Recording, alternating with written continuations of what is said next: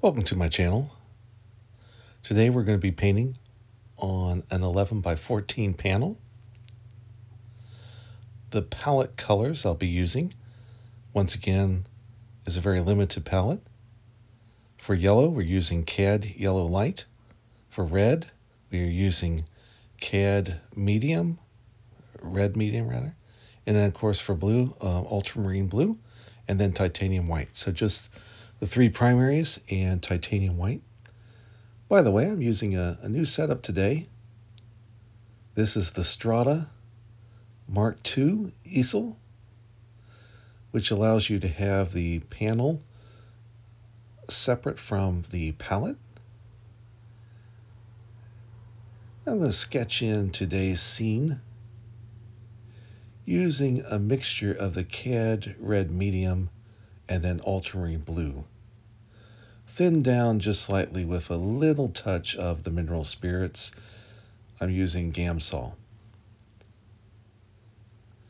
Got some painting gloves on today. This is a good practice. Even though most of the colors that we're using don't have heavy metals, especially not like they used to. Even the Cad Yellow, which is really the only one that has the cadmium. Well, titanium also has a metal in it, but does protect you somewhat from exposure to the skin, although with the heavy metals, really it's about digesting them into your system, and so as long as you're not eating with a bunch of paint on your hands, you should be just fine. Today I'm using, for the brushes, these are Signet brushes rather. I use primarily flats, hog bristle brushes, sizes 2, 4, 6, 8. Also a number 2 round.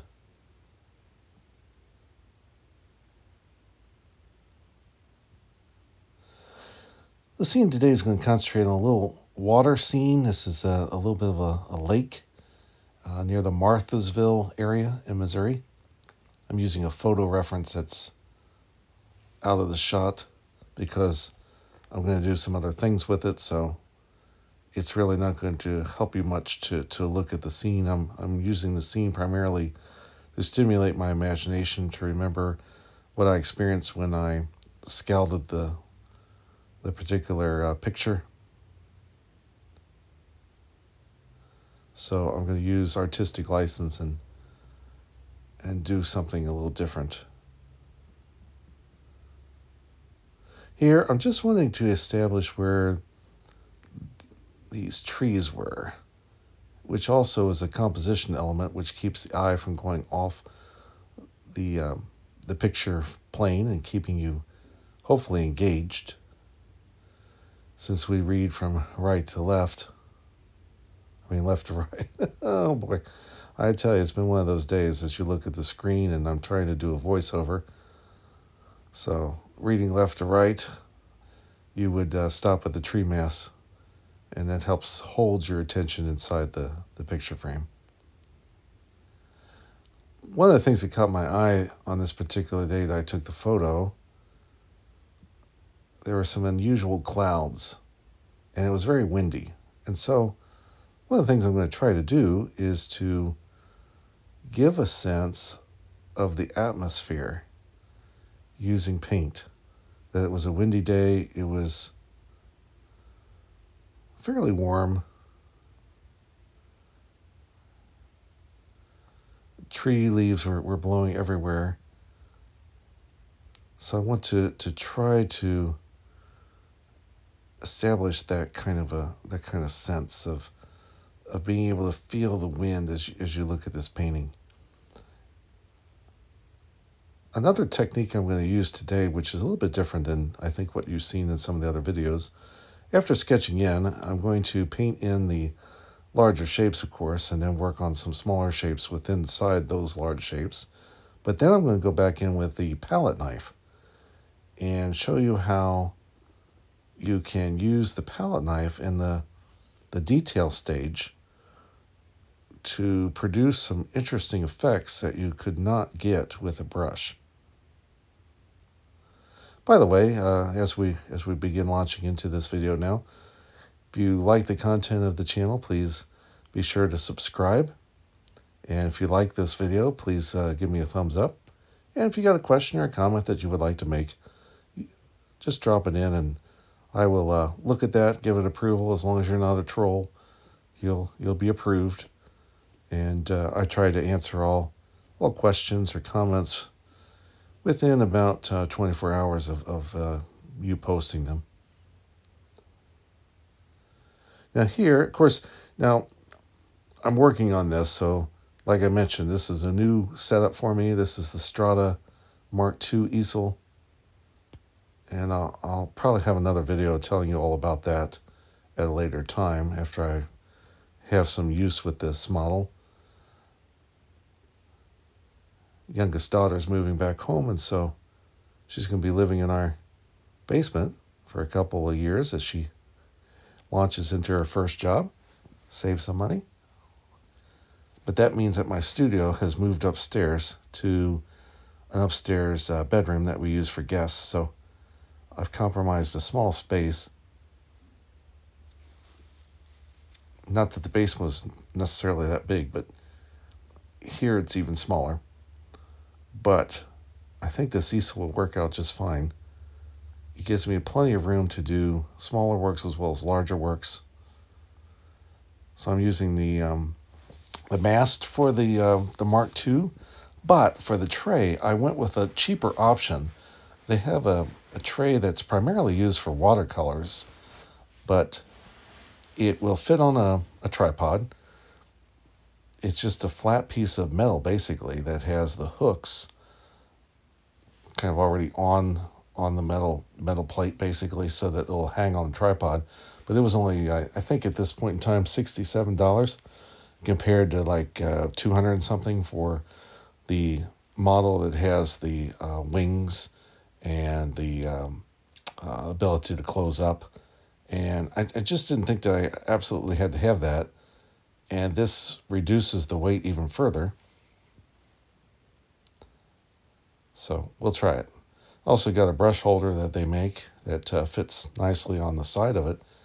So that way I don't have to have side panels that have additional room for brushes. I can just hang them right in that brush holder that they designed, which fits on this palette tray.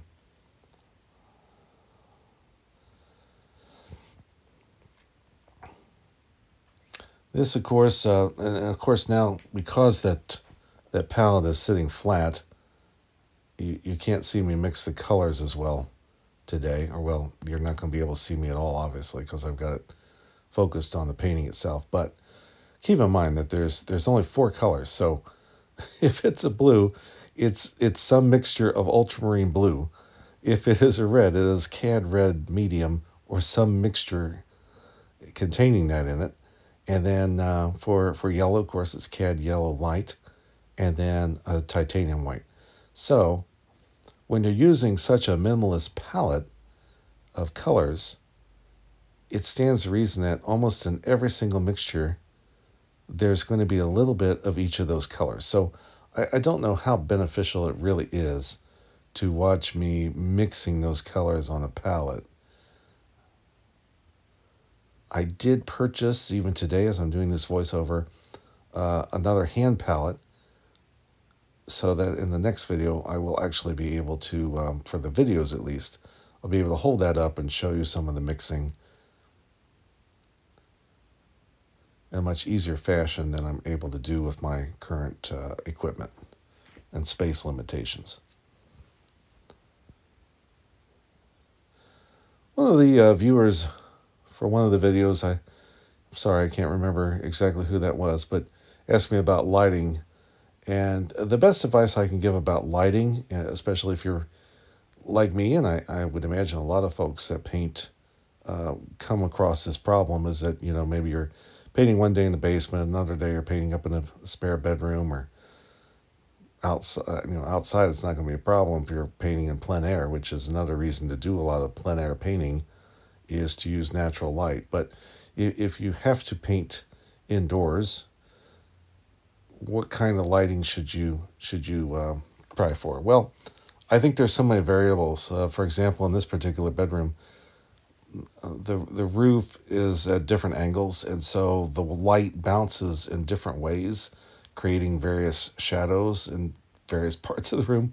So it'd almost be impossible for me to tell you exactly what products to purchase, what bulbs to use. All I can tell you is that you really have to experiment on your own. Buy a few bulbs, see what works best. For example, in this particular bedroom, this house was made in the 1930s. So if that gives you some idea, if maybe your home was from that period of time, maybe that would be something beneficial for you to get a start with. I just went to one of the big box stores and bought some cheap LED lights. These are, I think, 100 watts daylight, and that's what I'm using here as you see this demo. And I think the colors are pretty good. Another way to perhaps test it is to take photos of your painting outdoors and then compare them to paintings that you took in your studio using your current lighting situation. As you compare those pictures, it should become quite obvious to you how close the colors look.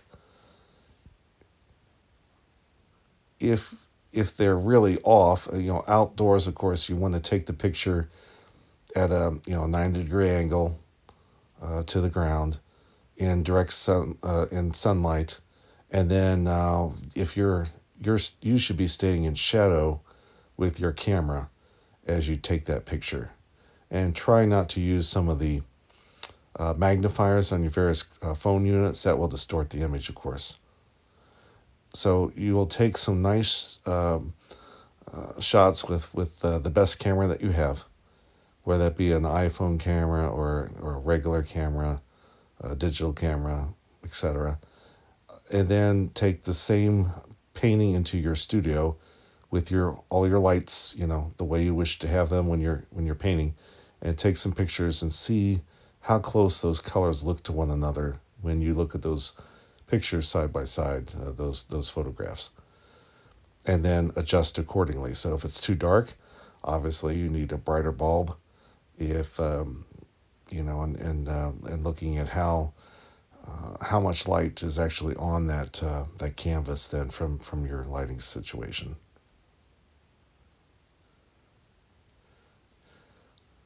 There are certainly a lot of other videos dealing with lighting that might be more helpful to you. That is not an area where I feel like I have a great amount of expertise, so happy to direct you to some of those other folks. So once again, here as you're watching, you'll notice that I'm using ultramarine blue, titanium white, and then, of course, it's always darker near the top of the sky from your visual viewpoint, and then the sky is less saturated with blue as you get closer to the ground plane. Notice that I have left the white of the canvas panel for the moment to indicate where some of the clouds are going to be. One of the mistakes that a lot of newcomers make, and I was certainly one of them, is to try to paint the clouds. In other words, sometimes what you want to do is use your negative space to create the shape of the clouds rather than to try to paint directly clouds, whether that be out of the titanium white or some other kind of variation. So as you can see, I basically cut in the clouds by simply painting the blues around them. And because there's so much green and blue in this particular composition, I'm going to do something different with the clouds as well. The clouds, in the photographs at least, only appear to be white. Now, slapping on a bunch of titanium white to indicate clouds is not going to be the most attractive thing to do. So I'm going to make a mixture of titanium white with a little bit of the cad yellow, and then I'm also going to make another mixture of titanium white with a little bit of the cadmium red, and then that will create a little bit of a pink. And of course, red and green, the cones in your eyes really crave the opposite color. So that should provide some stimulation and relief from all of the greens, to have some pink and yellow in these clouds. Now, where would those colors appear? For this type of cloud, they would normally you might see some of that around the edges, especially, because usually the clouds are covering up the sun, the source of light. So around the edges of the clouds, you might want to make those color shifts, or at least that's how I'm going to do it in this particular composition. Another way to do it is that oftentimes, especially if the clouds are being backlit by the sun of some kind, or maybe it's a sunrise, or even if it's a sunset, the darkest part of the cloud may be right in the middle, is where you see various shades of gray, and then whiter towards the edges. In this composition, I'm basically doing the exact opposite, as a kind of experiment to see if that works. What does that feel like? I certainly sometimes noticed that clouds can be like that. But I must honestly say, with this composition, I'm looking at the color values and determining that it needs some red, it needs some yellow. And so I'm going to find a place to use them, and the sky is where I'm going to use them today. And while I have blue on the palette, you can tell now that I mixed an approximate green for the darkest darks. But for whatever reason, my mood, I guess you could say, I didn't start with my darkest darks today. I started with the sky and just the blue pool of color to create the greens. And so this particular green I've already put down as being a little bit more distant. And then judging the value of the lake water in relationship to the sky, it has to be dark. Well, actually, your water can be lighter or darker. It all depends upon the sky plane and the foreground plane and the middle plane, in terms of whether or not that water is going to be the lightest color, or perhaps second lightest, or what I'm trying to say is that the water will switch. Now, normally the sky is the lightest, and then the background, and then as you move towards the foreground, it gets darker. There's more red in the foreground, more yellow in the foreground, is what I mean by that. These color temperature changes, and more blue in the background. Whatever sits back further has more blue in the mixture, with less yellow and red.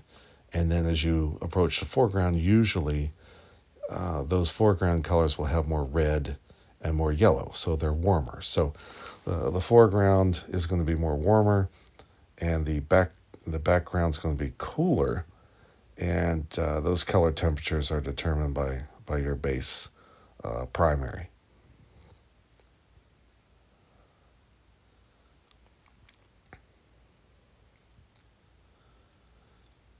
Continuing to adjust a little bit here.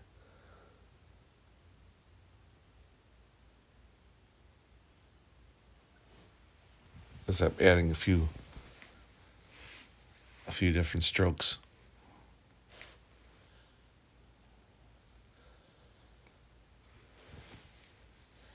You may have noticed I did not release a video for quite a while.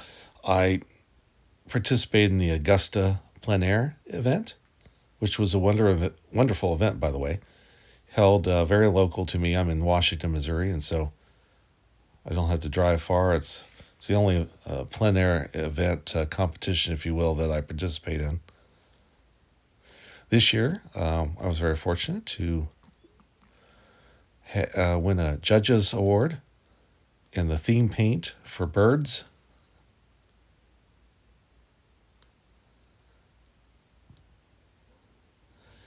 There were about 120 artists, I believe, that participated during the event.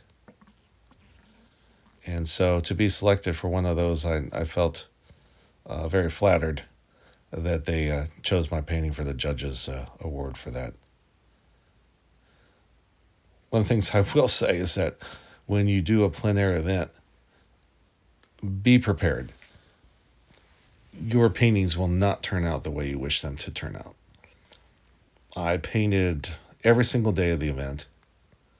Well, there may have been one day that I took off, but job-related work I had to get done. But for the most part, I took part in at least one. They had two different paint outs per day, so I always did at least one, sometimes both. I think it's good to pace yourself. If you are new to plein air, a place like Augusta is a great place to go because it's an open plein air event. In other words, you don't have to be judged into it. So if you are a pro, if you're a novice, you are welcome to paint as often as you wish. So that really does help you grow in your skill. And they have various workshops presented by some of the professionals that they bring in each year.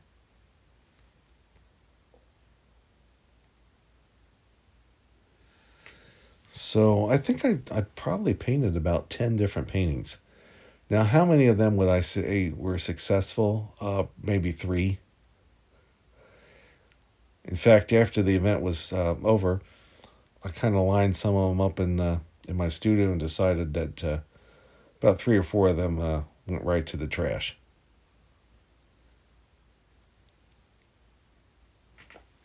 One of the things that I continue to do is I try to push myself to experiment at the Augusta plein air event.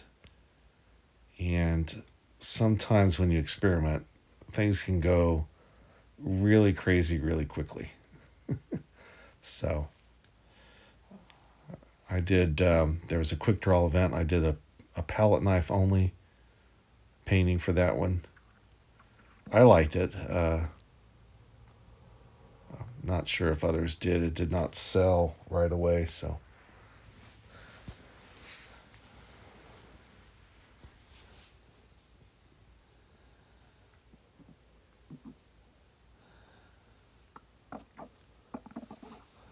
But plein air events in general, I don't know that I necessarily like to think of them as competitions.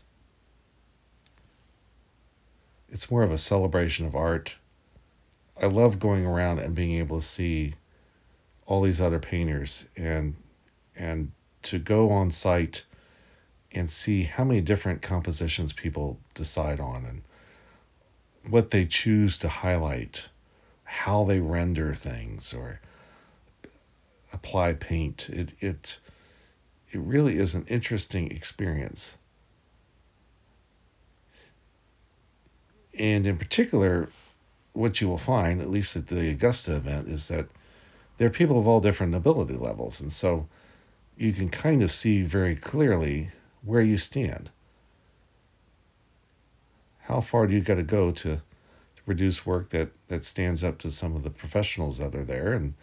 And you can certainly tell some of the novice paintings and also begin to see areas that you have to grow by observing what your peers are doing. And nothing beats looking at a painting up close if you are an artist to see, well, how much paint is there? Are they painting thin? Are they painting thick? What does that do in terms of how the light bounces off of the various colors? How much detail do you really have to add? Now, you can certainly look at videos on YouTube like you're doing today or go to museums, but, it's often hard to find folks that are really active in painting right now unless you are someone that tends to go to a lot of art shows or live near a metropolitan area where there are a lot of local art shows. It's sometimes difficult to find folks who are actively painting today to look at these images. So it's another good reason to go to an event and be able to participate.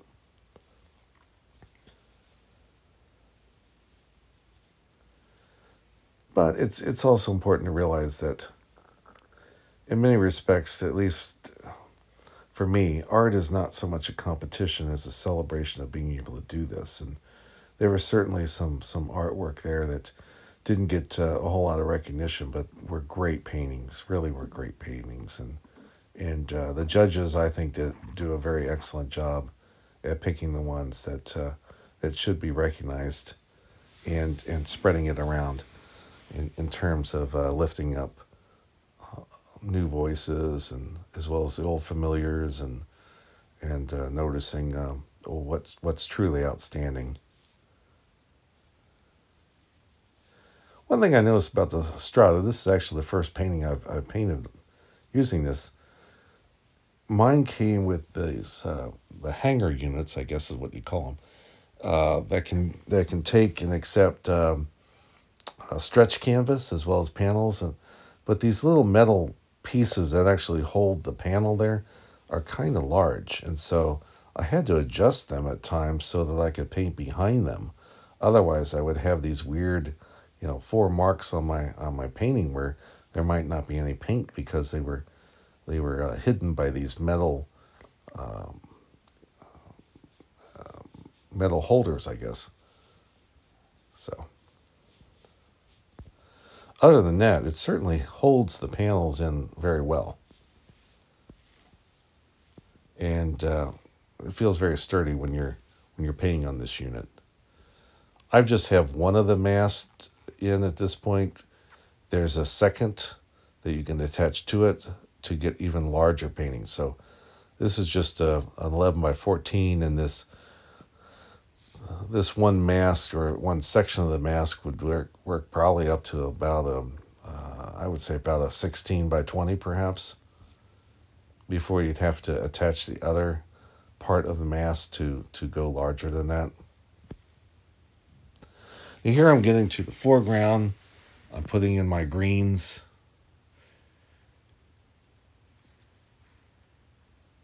And of course, when you're only dealing with a primary palette, a simplistic palette of just your primary colors in titanium white, it's very easy to help get those tonal values correct.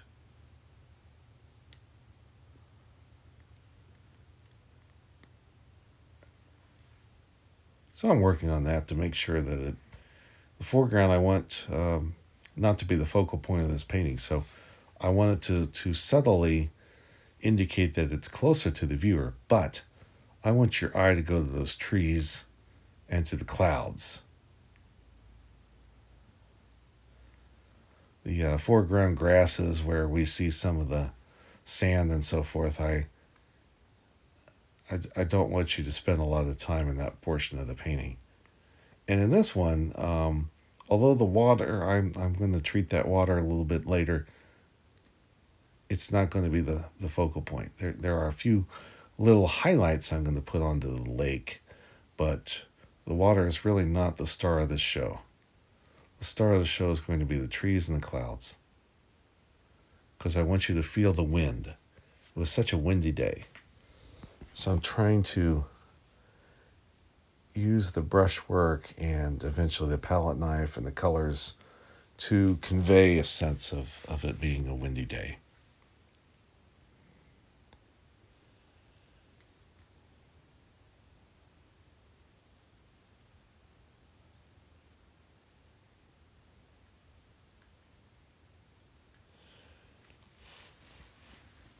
One thing I've done on my setup, if you happen to have this particular one or maybe something similar, I went to the hardware store and bought the smallest plexiglass I could find that was reasonably priced and sturdy enough that I thought would make a decent enough palette. And then I cut it myself to fit into this palette holder. Like I said, this is not the official one that goes with the Mark II that Strada sells with the covers, but rather a smaller version, cheaper version that made primarily for watercolorists, I believe. And so I just fit that plexiglass into it. And underneath it, I put one of those cheap cards that gives you the tonal values from 1 to 10. And that way, when I mix my colors, I've got an easy reference point. Now, the contraption itself is kind of a neutral gray, as you can tell from the mast color. So that's not terribly. I mean, you wouldn't have to have the chart of different tonal values, but I do find that having one available underneath the plexiglass allows me to mix my mixtures and to immediately be able to judge the tonal value. And that will help you immensely as you grow as a painter, to constantly be checking that. I noticed that even after I've been painting for quite a while now, when I go outside especially, I get fooled. I look at that scene and I think that I'm mixing a particular tonal value, but when I actually squint and hold it up to that chart, sometimes I'm very off.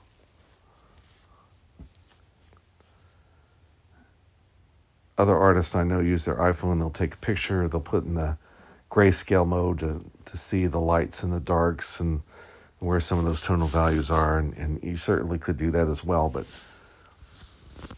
but this is just another easy way that you could modify that. Now, you can't modify Strata's products all that often or all that much because they're basically made of metal, and so unless you have some metal working shop at your house, you're not going to be able to do much with that. But they're virtually indestructible.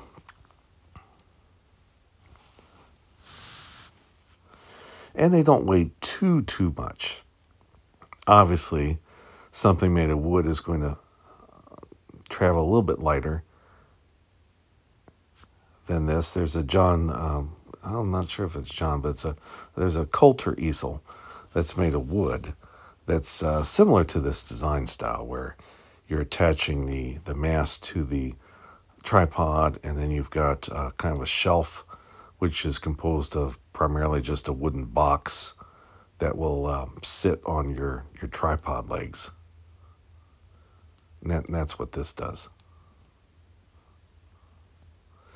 Then I take a bungee cord, and the bungee cord has my paper towels, and so it's all on that one setup. Because of this new space where I'm painting, one thing I'm going to be doing in the future is that I'm going to go back to using the Cobra water mixable oils. I am noticing now, after having painted for quite a while, that I am still sensitive to the Gamsol mineral spirits. I know that that's one of the best ones to have, but apparently there's just too many fumes, especially during the Augusta plein air when I would bring some of these paintings back to this space and leave them dry. I was having some issues with that. I could really tell that it was affecting me in some way. I don't have the best ventilation in this room, and so I'm going to switch back to the water mixable oils to see, in that regards, that shouldn't have any effect whatsoever on me, because the oil just basically has linseed oil in it. It's made to accept water, to function very similar to what Gamsol does to regular oils, so that way you don't have to expose yourself to any more fumes and so forth. So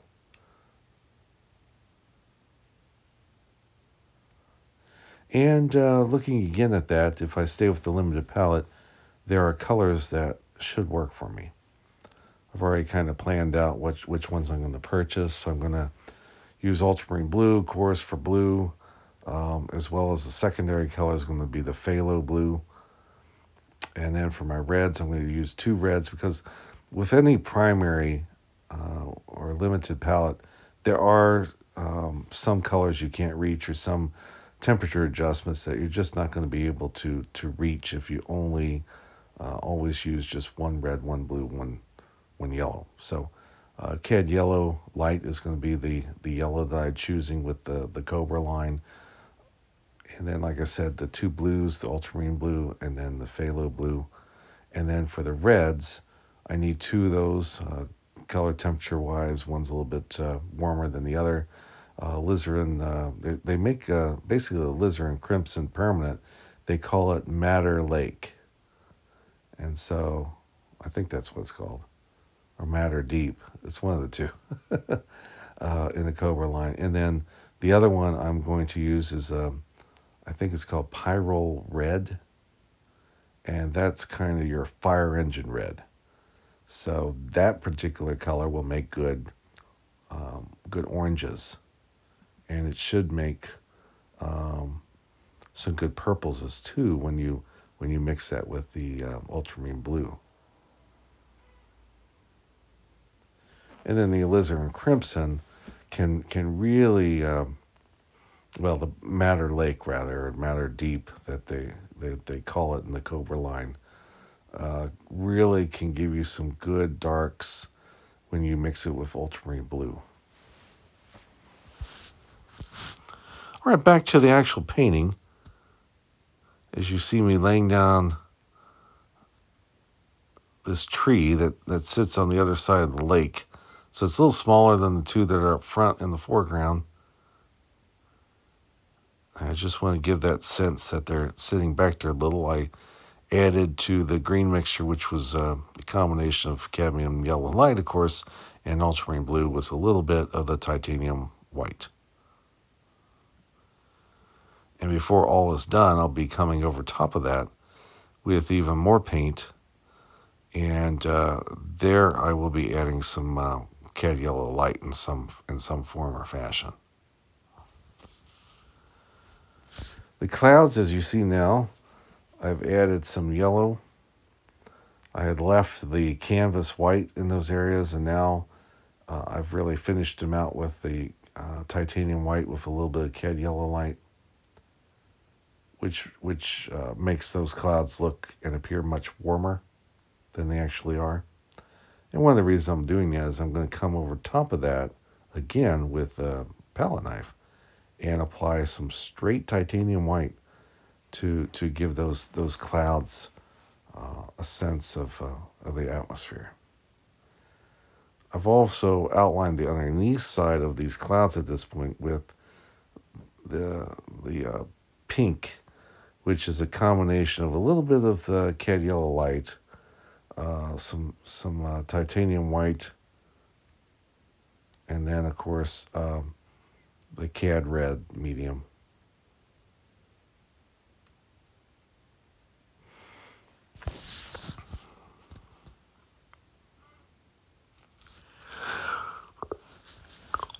And at this point in time, as you can tell, almost the entire canvas has now been covered.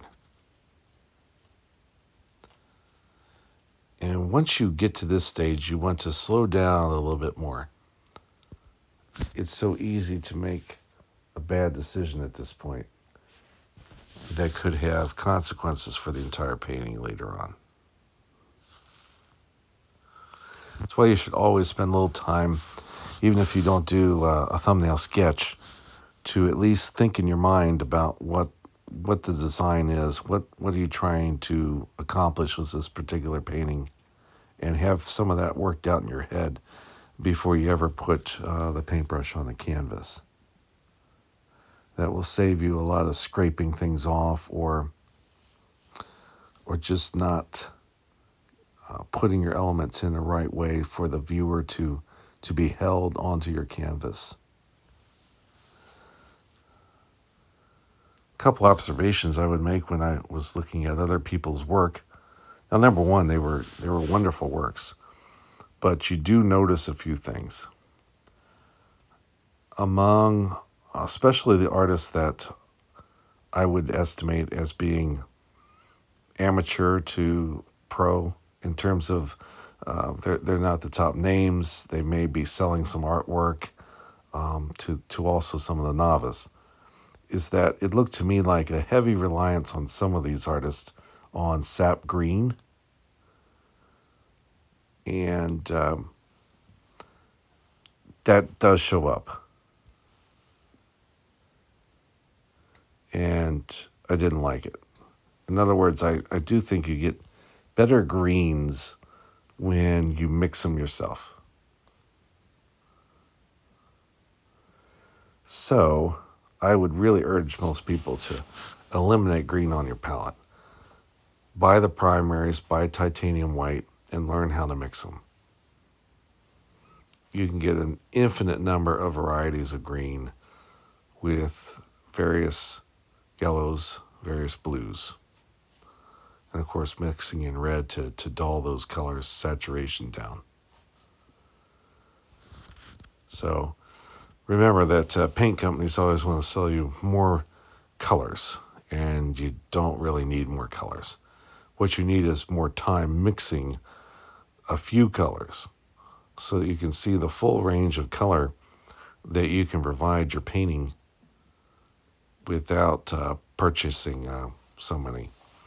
And by the way, this also, one of the big reasons for using a minimum palette is that you get so much variety from such a few colors that you're also creating color harmony.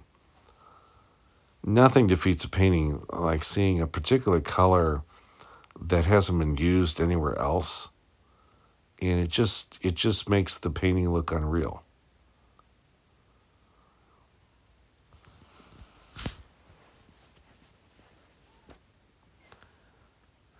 Whereas you can take what I would say is perhaps not the greatest composition or I'm saying rendering. I should probably say interpretation of a scene, because you don't really want to get too detailed. At least the artwork that I like is artwork that's not very detailed. It looks like it has a lot of detail, but when you get up close, you see that the artist is really suggesting a lot of it with just his or her use of color and the tonal values.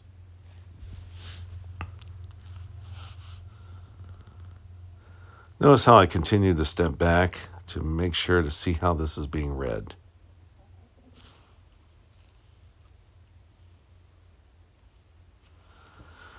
This is also the stage of the painting in which I'm not sure at this moment where this is actually going to produce a painting that I might sell. This might produce a video, and it might not even be worthy of a video, is what I'm thinking right now in my head as I'm looking at this scene.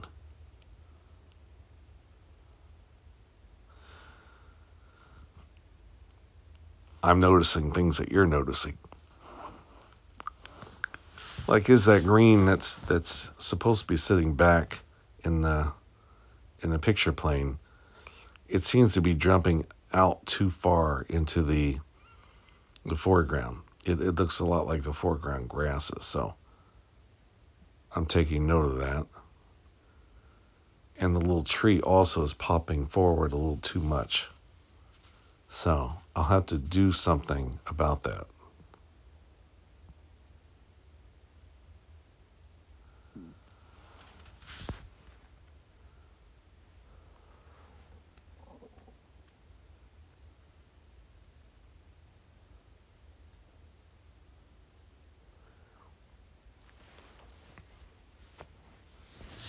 Of course, one of the fears I always have as I do the videos is that, well, I'm doing all this recording, I'm doing the voiceover, is the painting worthy? In this case, I must admit, well, or maybe I shouldn't say that. I think the painting looks pretty good, the final product, if you will. But I'm not completely convinced.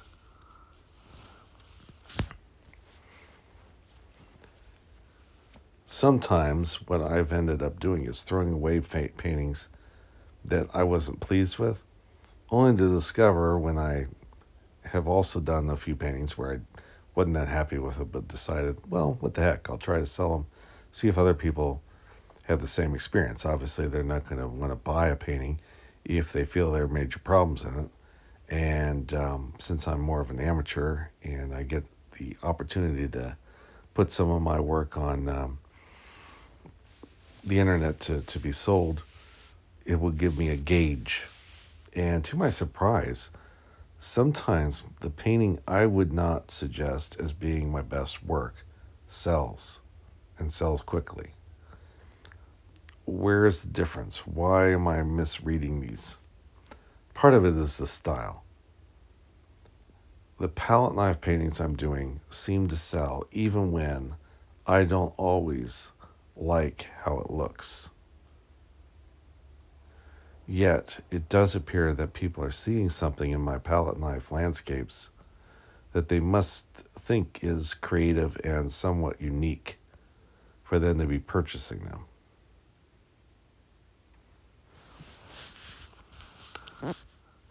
I only use a few palette knives. Kind of the standard diamond is the one I use the most. There's also one that has a little bit of a elliptical shape to it. I use those for some highlights and tree branches. There's another one that looks like, or I think it's called kind of a spatula, where it has a little bit of a bend in the arm of it. And it's great for putting down a lot more paint. And I have found that to be helpful sometimes in skies. But that's pretty much it for the palette knives that I use. Now you notice I keep walking back and forth to see, is it looking good from a distance? And in many respects, your paintings may look terrible if you're right up on the canvas looking at it as you're painting and saying, oh my goodness, this just looks like a mess of purple, or just looks like a mess of green. Well, take a step back and see if something else shows itself. Oftentimes what happens is, as you do that, you find that no, actually you may be doing a lot better than you thought. Because your mind and your eyes fill in what it needs to interpret the scene.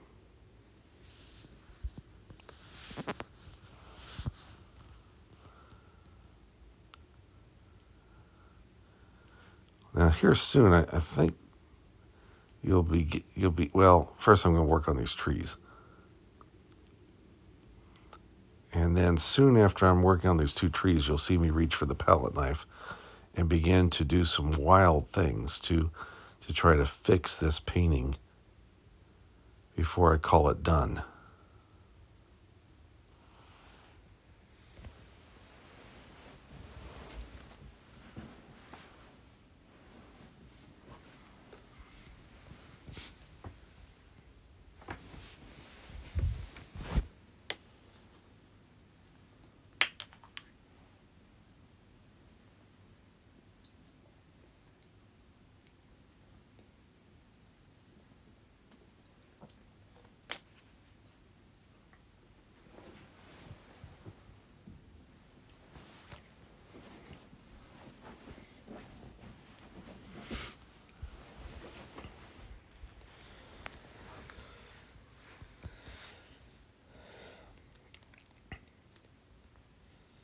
Here I'm basically trying to put the leaves of the trees in.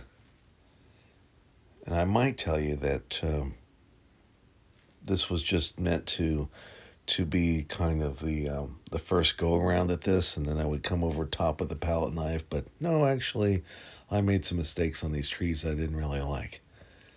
And then the thought came to my mind, how can I fix this? And since I had been painting lightly, not too much heavy paint, I felt like I could go over the top of it with a palette knife and get some more interesting shapes and textures into the trees. So you get to see, as you're watching this, the first attempt and whether you thought that this looked good to you or not. There's always various decisions that an artist makes And once you make that decision, you have to stick with it because there's just simply no way to really go back.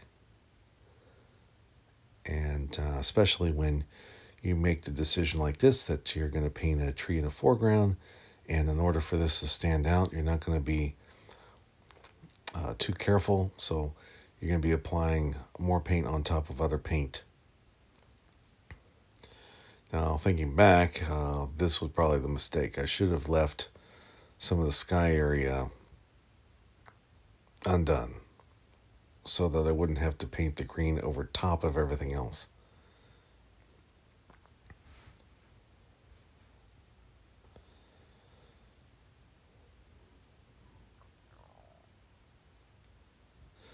Let me know if you like these long extended videos.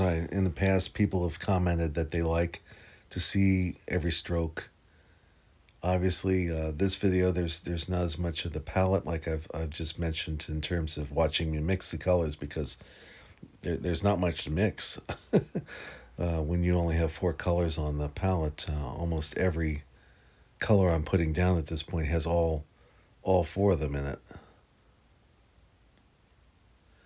It's just varying the degree of it. And honestly, if you're trying to watch people in videos for how they mix their colors, I guess you'll find some value in watching a couple of those, but the only way you're really going to sense how much people are using is for you to do it yourself.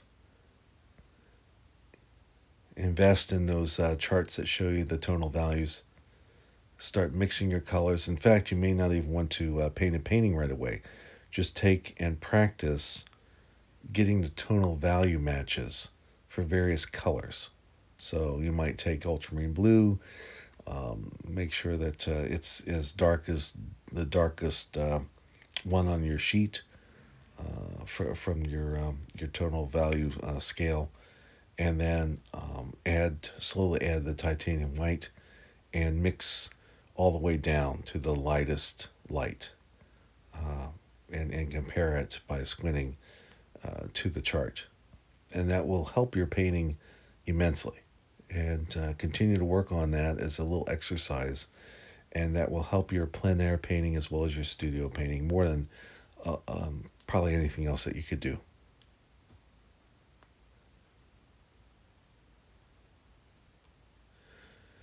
I've used expensive paints. I've used cheaper paints. I would stay away from student grade paints.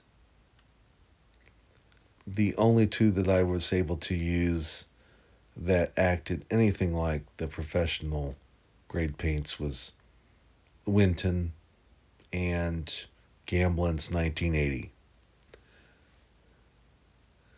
But it was obvious that there was a lot of filler in even those brands.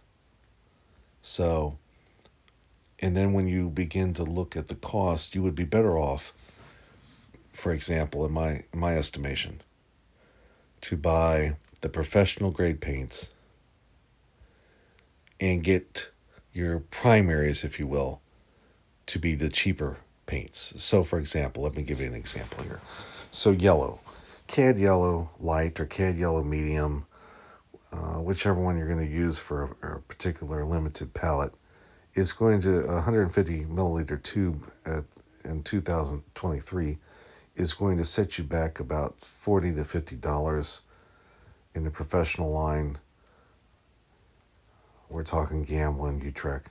It's going to cost even more money if you go with something like the Williamsburg or the Michael Hardings.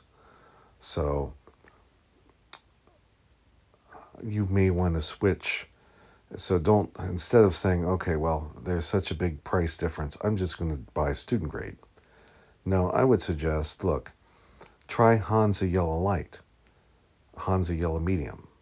These are a little bit more modern colors, so we don't know exactly how they will hold up over the test of time like you would with cadmium colors. But I venture to trust the scientists that have been studying these mixtures and doing experiments on the light fastness of them. So I don't hesitate to recommend using some of those.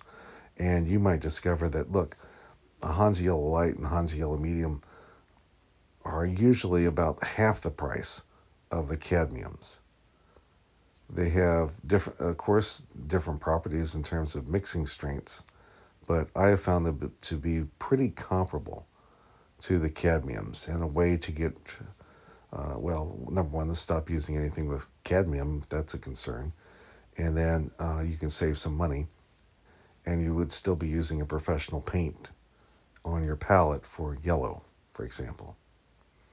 And that can save you some effort and time, and that way too, it'll still be a much better experience than painting with a student grade cadmium, which is going to be predominantly little cadmium and a lot of chalk.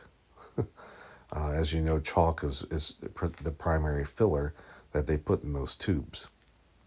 The other thing I would advise is stay away from buying the small tubes. Buy the big tubes, the 150 milliliters, because then it's also advantageous in terms of the price per unit. Just compare it in the store and you'll see, buying a 37 milliliter tube for $20 when you can buy a 150 milliliter tube for, 45 or 50.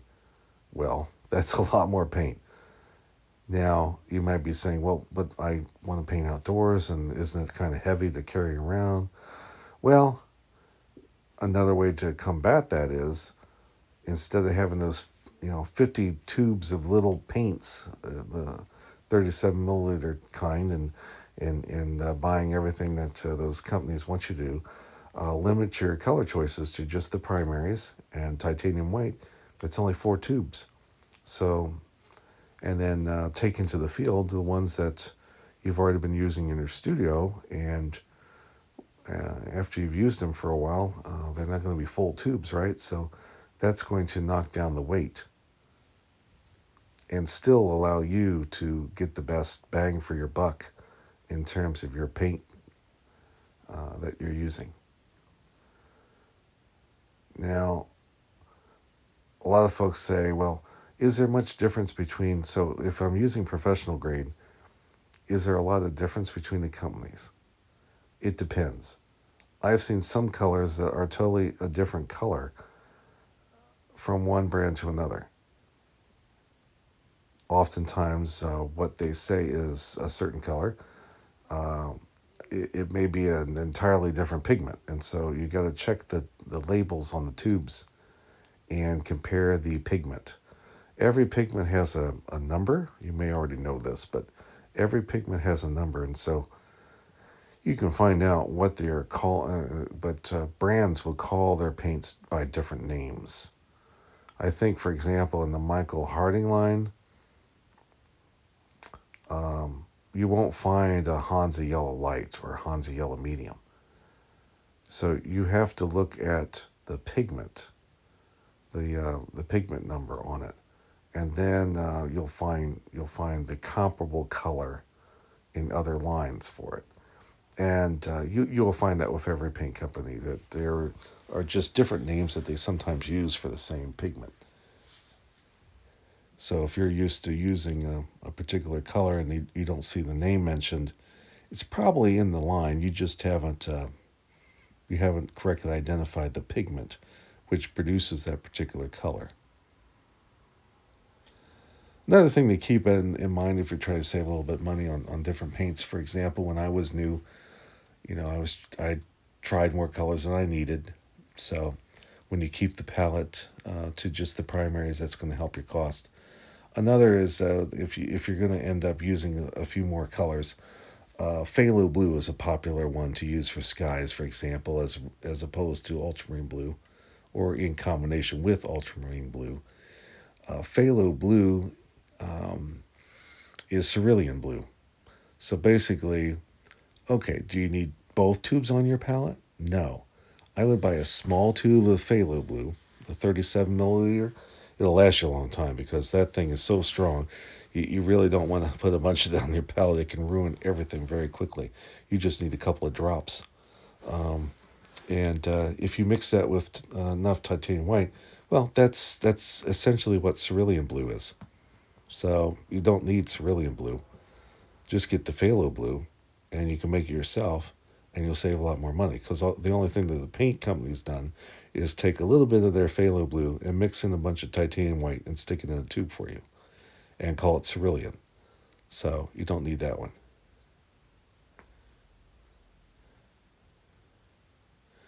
Now, you may want a few convenience colors if you're not into very simplistic palette and you don't want to mix every single thing.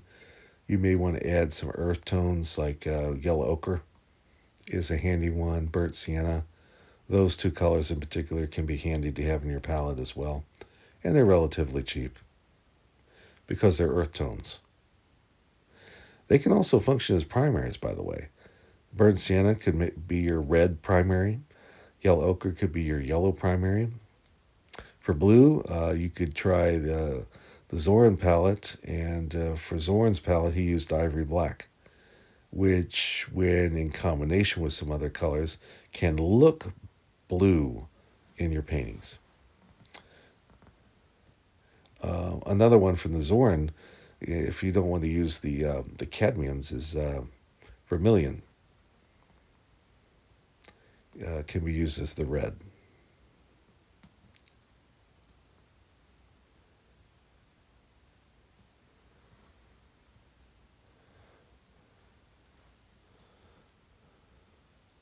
By the way, the Zoran palette, probably you don't want to use that for landscapes. It does work very nicely though for portraits.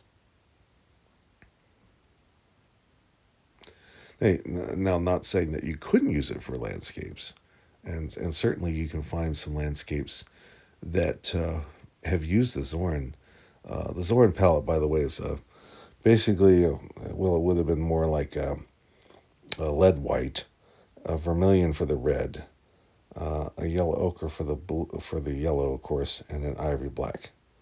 So once again, 4 colors. But the cheapest that you can purchase. Have you noticed that?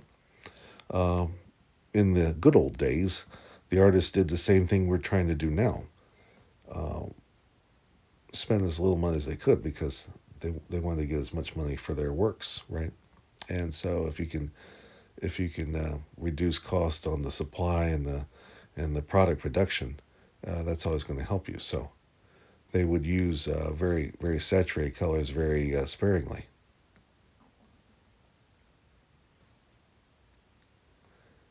And of course, many of them would mix their own oils up and stick them in tubes once tubes were invented.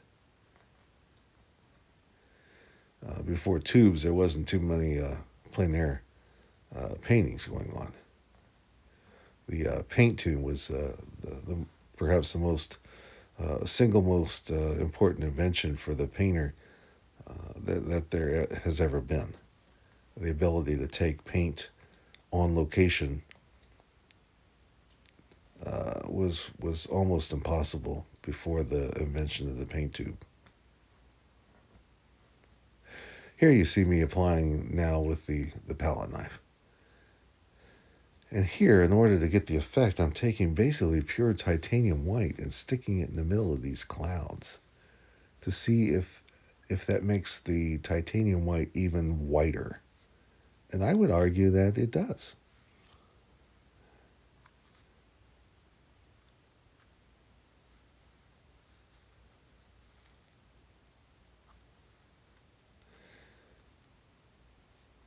Well, we're getting to the point in which I'm working on more of the details. I've got some work on the clouds and those 2 trees coming up that you'll be able to witness. So if you were expecting a blow-by-blow account of this particular painting, you may be sadly disappointed. I hope that we've covered some other topics while you've watched me apply paint in this painting that may be equally or even more beneficial to you than the other content. If you have enjoyed this, by the way, this would be another good place to say, please subscribe, give a thumbs up, leave a question or a comment of some kind. That would be awesome, and I would greatly appreciate it.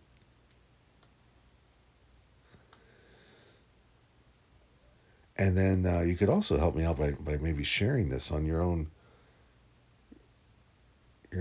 social networks. Maybe some of your painting friends or others might appreciate it. Oh, and by the way, I have also found out that paintings, especially these kind of videos, don't just work for artists. I think they work for people that have sleep problems. A couple of my first paintings I've done like this, I actually fell asleep during the recording of the voiceover. Didn't even realize it. Put it up on YouTube, and somebody commented, we can hear you snoring in this particular video. How's that happen? Well, it happens because I tend to do the voiceovers after a full day work or painting as kind of the last thing before I go to bed. And sometimes I'm just so exhausted from work, painting, and doing the voiceover that I fall asleep during the voiceover. So if you're any of those folks out there that are concerned about me, yeah, I'm getting more sleep now. But this still may happen because I think it's about 11:30 and I'm doing the voiceover for this one.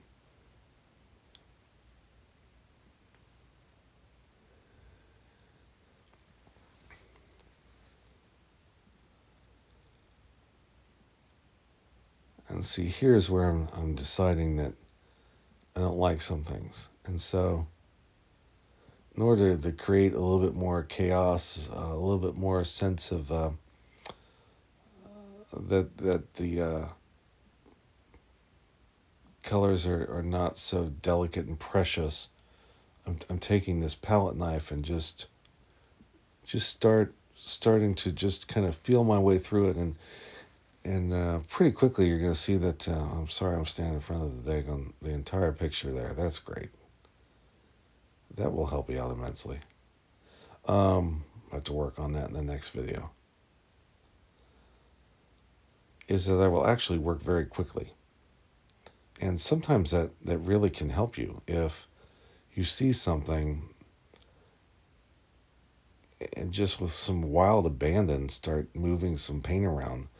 One of the nice things about alla prima painting, which is all at once, is that the paint's not dry. This is oil paint, so you can go right back into it and do some things. And like here, that line of trees was just too meticulous. It just did not look very real. And so all I'm doing is taking that palette knife and moving that paint around some to give it a different feel, different effect.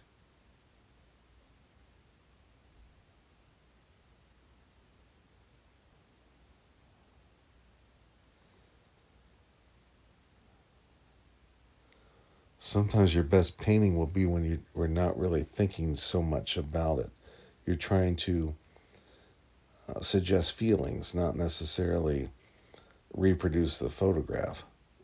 What fun would that be?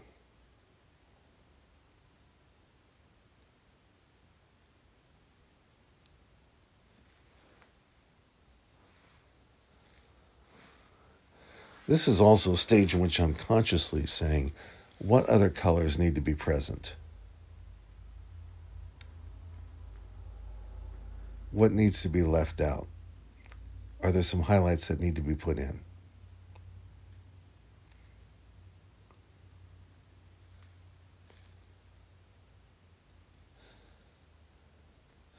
By the way, at the end of this video, I will have some suggestions on other videos that I've already created that you might enjoy.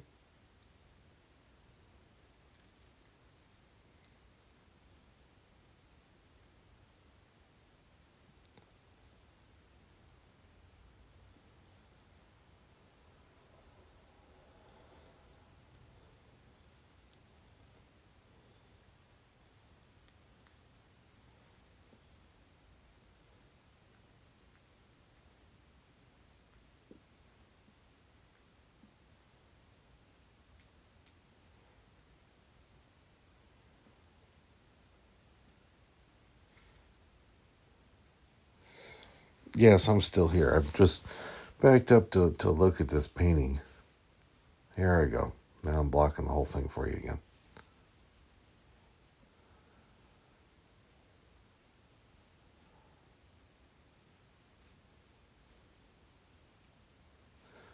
Maybe I should title this one David Block's Painting with Ugly Shirt. I wonder if anyone would watch that.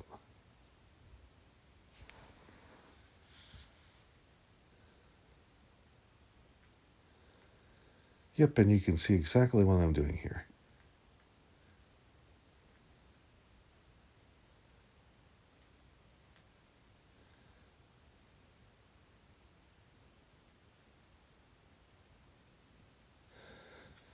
But sometimes this happens, is that you get so enthusiastic about where to put the paint down, you're not even thinking about the video that you're taking behind you.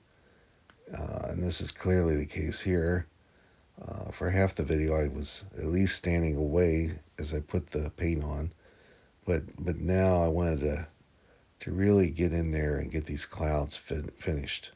So there, I remember there's a camera.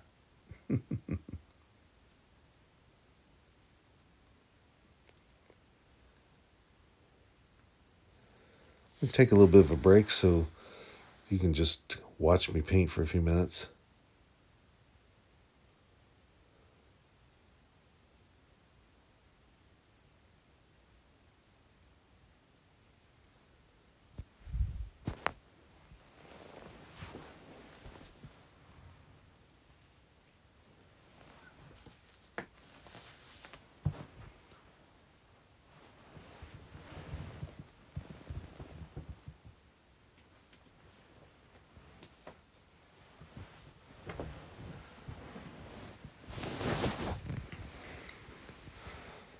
With these small paintings, I try to finish them within about an hour, hour and a half.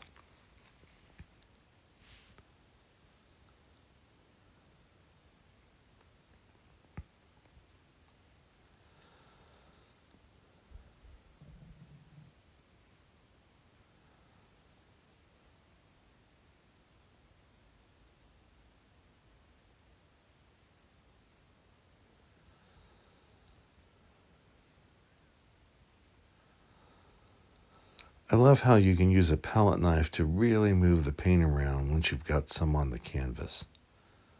You can actually do a lot of your own mixtures on the canvas rather than on the palette. Sometimes that can really produce some happy accidents, I think someone once said.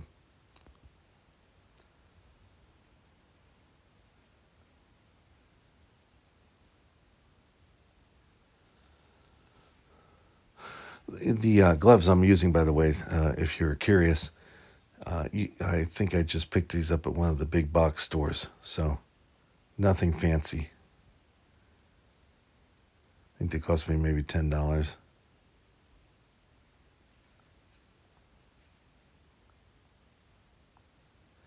The tripod I'm using with this, by the way, is the Slick U8000. Purchased it back when I had a different setup, but the tripod, it's aluminum, so it weighs a little bit more than the carbon ones today, but this one is really a useful tripod. It has what do I want to call it? Well, it spreads out more in terms of the legs, and so that makes the setup a little bit more stable than some of the carbon fiber that don't have that kind of expanse.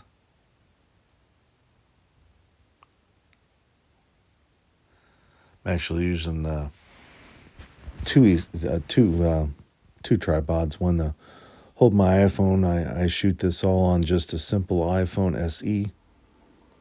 And then, if you're wondering, this fantastic editing job is done on LumaFusion. That program only costs like about $20. So,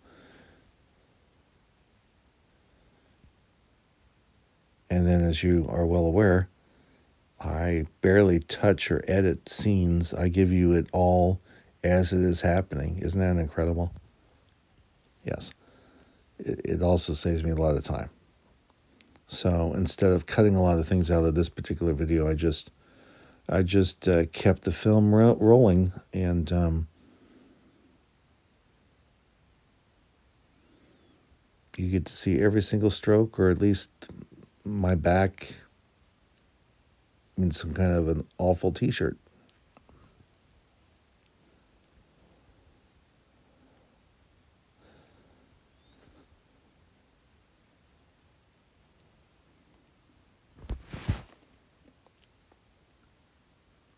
If you have suggestions on how you would like me to improve some of these videos, by all means, drop some down. As long as you're not nasty, I'll publish them. Remember that the spirit should be that you're suggesting helpful criticism. Here I'm signing my name to the artwork. Sometimes I do that. And then I'll take a look, and then I notice that I still am not done.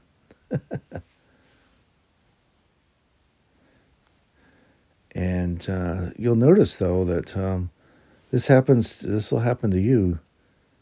You step back and you think, that's not quite right. And then you go back to it. Sometimes you'll ruin a painting, sometimes you'll make it better. Here I'm putting a few highlights on that distant tree with the palette knife, which makes it easier to put thicker paint on top of thinner paint. Remember, thick over lean. That's the rule to make the paint stick and adhere well.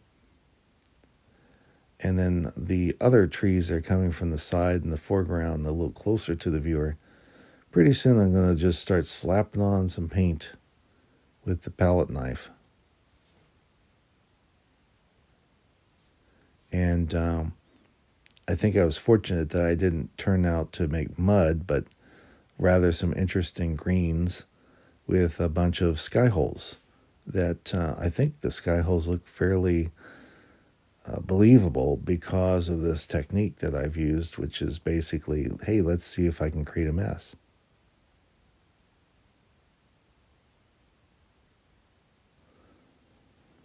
Some have asked me about my background. Obviously, I have had extensive education. I took a high school art class. No, seriously, that was the only class I took for years and years. And we did one painting in class. I was one of those kids that was always trying to push the envelope, and so I painted a circle with some lines.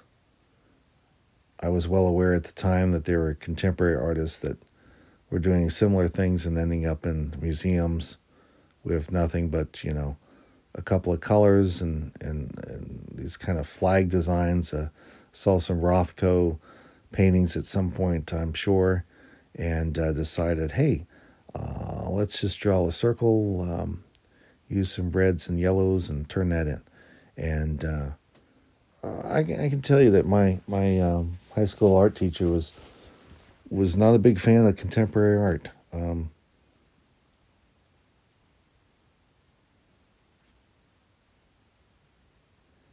Also took one class in college. Wonderful professors in each of those two classes, by the way.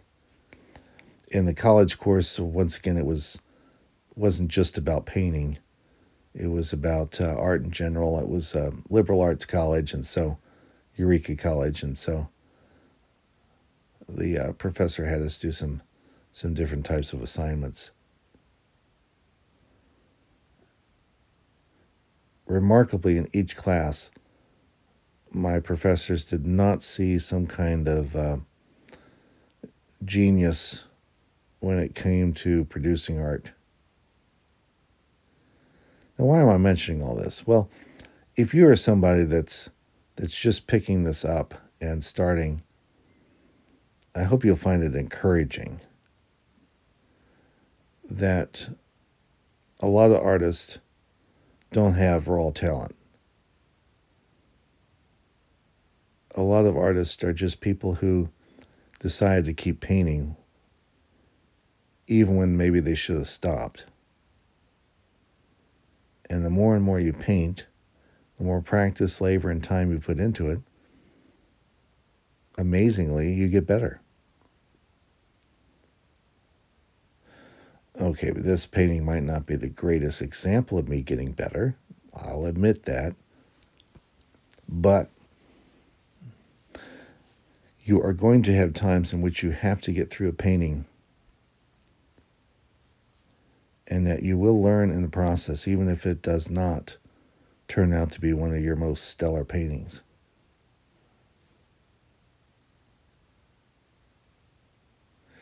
Here's the palette knife.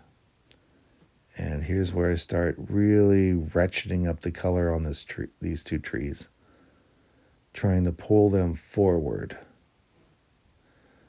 Now, what I had down was more true to the photograph I had, but I realized that the painting needed something more. And I would also advise that you will pick this up as you paint more and more, and there will be times in which you choose correctly to say, I'm not going to be a slave to the photograph. The photograph doesn't catch all the details, especially in the shadows. There are color shifts everywhere. But does your camera pick it all up? No, it doesn't. The human eye is still a better instrument than any camera.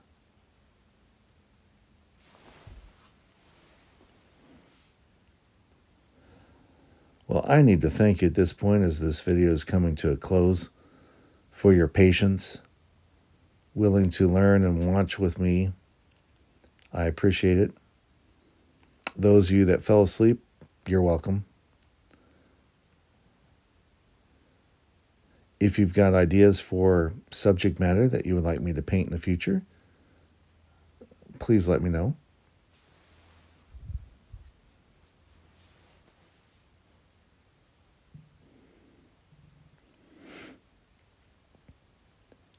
It does take longer the more paint you apply to a painting. For this particular painting, I used some Galkid gel. And so if you need some product or some medium to help you with yours, I would mention that. Also a reminder that don't use Gamsol as your medium, especially if you paint thin. That will create very thin layers of paint that can quite possibly be lifted up and destroyed by the varnish that you apply later on when you think the painting is totally dry. And in some cases, the painting is totally dry. And still, Gamvar may take up some of the color because you have added too much Gamsol into your paint mixtures, using it as a medium instead of what it's intended for, which is simply the cleaning of brushes and such. Just a quick note, doesn't mean that I've ever had that happen to me. Oh yes, it did happen to me. I destroyed a wonderful painting like that, so be forewarned about how much you use those mineral spirits. All right, here in just a second, I'm going to finish it up. One or two more strokes with the palette knife. So thank you so much for watching, and I will see you in the next video.